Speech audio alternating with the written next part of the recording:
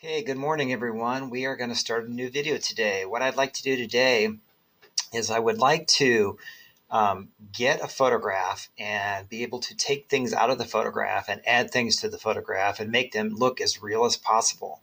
So that is our lesson for today. So let's go ahead and get started. I'm going to go open up Pixlr Advanced E,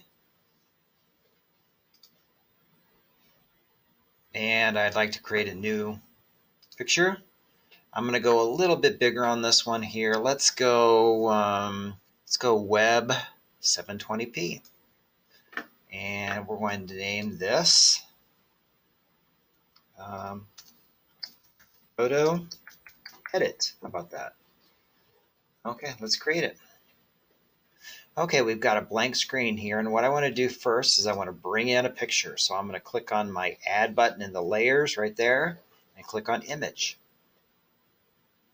And I want to go to the desktop. I've got some images here. Let's see, there it is right there. Okay. I'm going to make this a little bit bigger. I'll fill up kind of the whole screen there.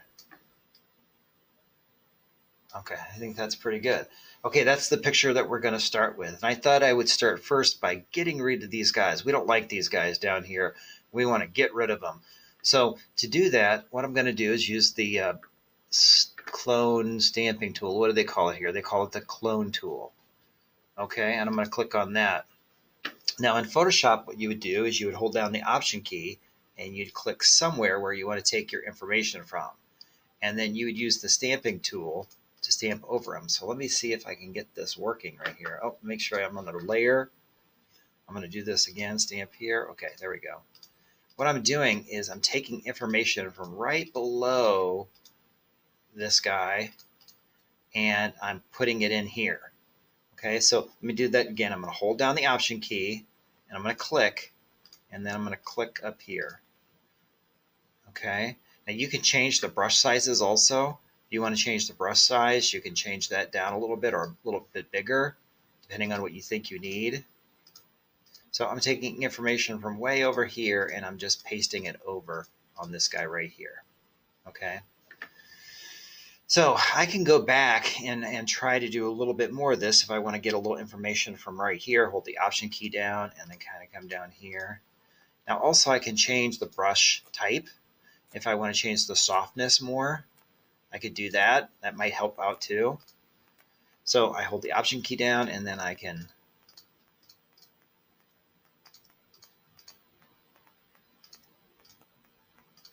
okay, and so I've kind of gotten rid of that guy right there. So that's one way of getting rid of these people here. And I have a little bit of area that could be a little bit better, but I mean, it's okay. And I can just kind of come back over here and see what I can do and clean it up a little bit.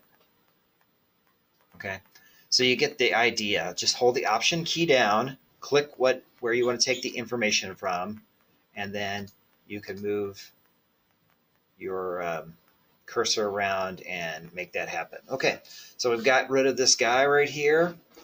Now what I want to do is I want to add something. So I'm going to add another picture. Whoops, got a lot of stuff going on today. I think I'll close all those. A lot of things due today.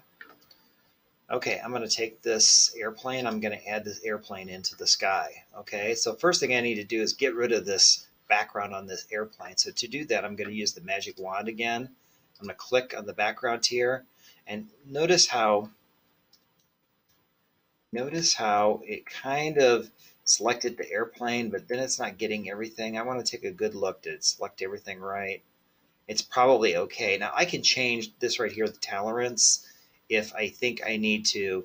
Let me deselect, and you do that by doing Command D or Control D.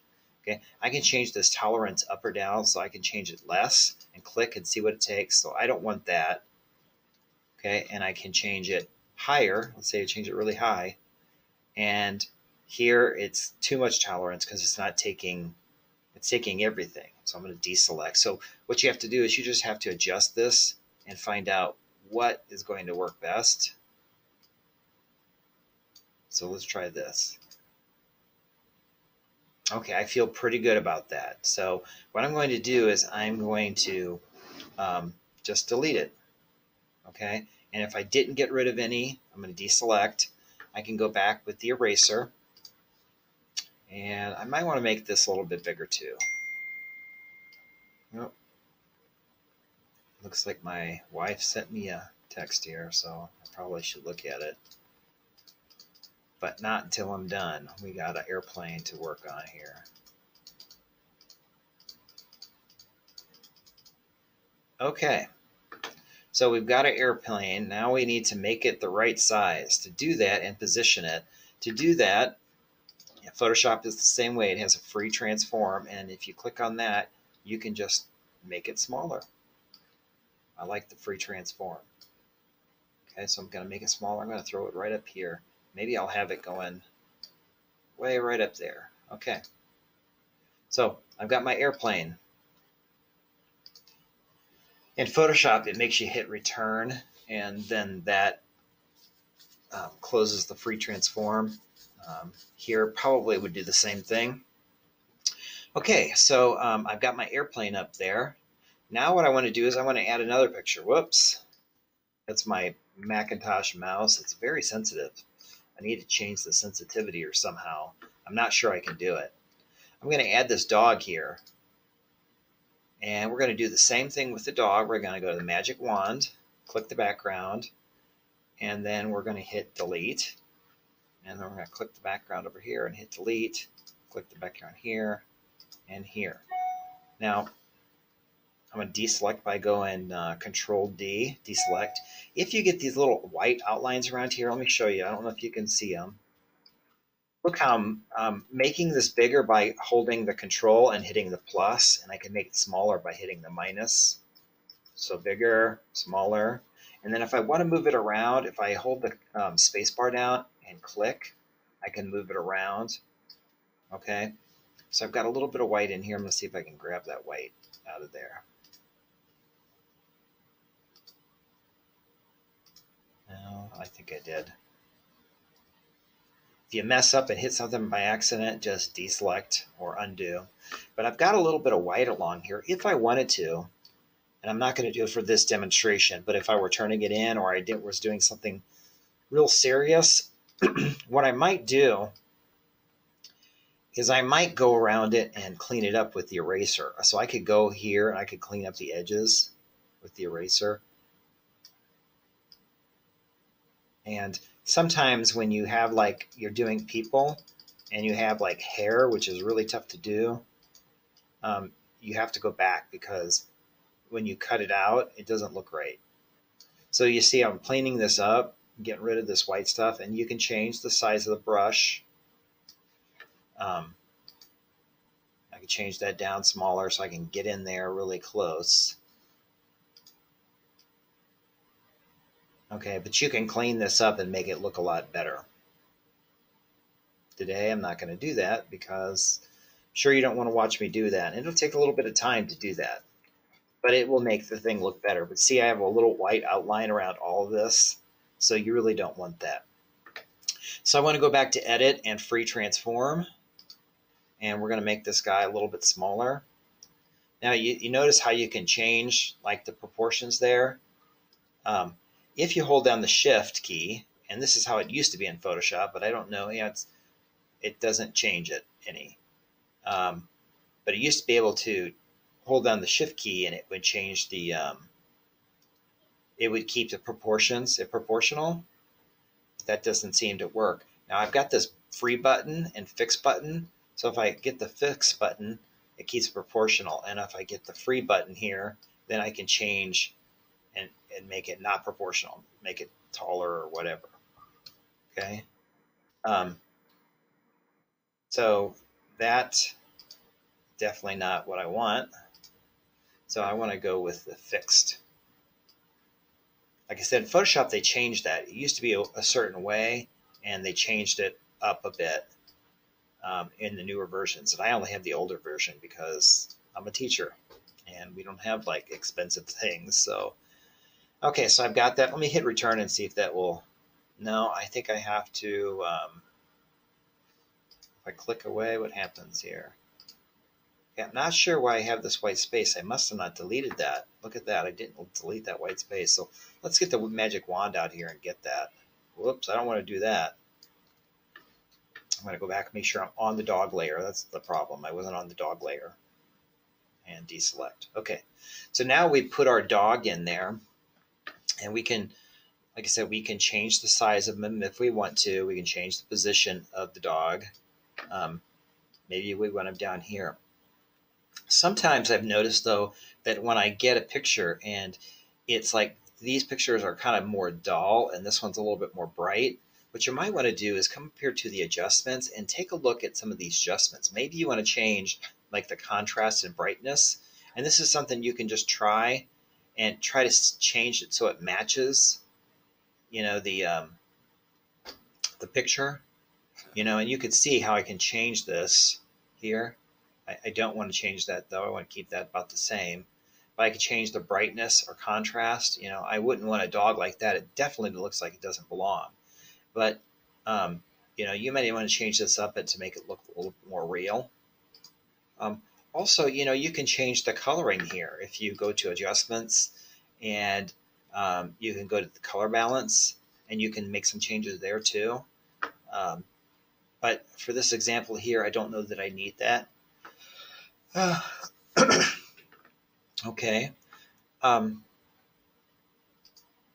There's some other things, whoops, that you will, come on now. That's my mouse for my Mac. There's some other things you can do to make this a little bit more real and not look like a cutout. And we're going to talk about those in other videos, like adding shadows and maybe making parts of the dog darker or lighter. You can do that too. And we'll talk about that in another video. Okay, so for this assignment here, what I'd like you to do is I'm going to put these pictures on my webpage. You can go get them off my webpage. And I want you to do your own version of this. And you can make the dog as big as you want, place it where you want. You can place the airplane bigger or smaller if you want. Like to, what would be cool is if you angled this airplane. Not that they would be like really cool, but I think I can angle this. Why can't I angle this? Oh, there we go. Uh-oh. Bad news. It's not looking good for this airplane. He's going down. So maybe we can angle it down. You could do some different things if you want to. If you wanted to, you could actually make this airplane go behind this hill. And to do that, you'd have to split this picture into two parts. But it could be kind of cool if you guys are wanting to be adventurous. Here's how you would do it. You would take the layer and you want to duplicate it. Okay, and then on one layer, and we're going to turn that layer off. On this layer here, you could go and take your eraser, or you could use the magic wand, whatever you think would work best for you, and you could erase parts of it. Okay, so let's assume that I want to make this bigger, and these are things you're going to have to just try out and see how it works for you. So let's assume that I want to separate like the land, the horizon line is kind of like right here where this hill is. I could separate that, and I could have the sky. Whoops, that's just a little bit too much. Okay, so we're going to have to cut that back. I don't think I want that size there. Let's try something a little smaller. Okay, and I could cut away this stuff here. And the reason why you're seeing black is because I don't have any white background behind there. And I could cut away this. Now it would take a little bit of work to get this just right and come in here. But if you did that, what you could do, and I'm going to just do this very crudely, okay, I could take my plane, put it down here, and then put this over the plane. Okay, and let's move my plane again. Whoops, not that. Let's get the plane. The plane. You guys don't even know what I'm talking about. Again. Where's my plane? There it is. Darn it. Okay, so I'm going to take my plane and bring it up here real quick. Move it a little bit more. Now I'm going to move that above that. Okay, so I could turn this layer back on, and you can see if I did it right, I'd have to do it a little bit better than that. I did it right, it could look like it's going down behind that hill. So just something to kind of mess around with if you want. I'm going to go back because I really didn't want that. Oops, I have to go way back to do that. So here's what I'll do is I'll just delete this layer right here. Okay, then I got to turn this one on. Put this one back on. Okay, I'm back to where I was. Okay, because I don't have that much history. I only have that one. Did a lot of racing there, so I don't have a lot of history. So I couldn't do it that way. So I had to delete that layer. Okay, so once you're done with that, here's what I want you to do: is I want you to save it as a JPG, and you can put photo edit and then your last name, download it, and you'll turn in that JPEG for your assignment. Okay, that is it for today. I will see you guys later.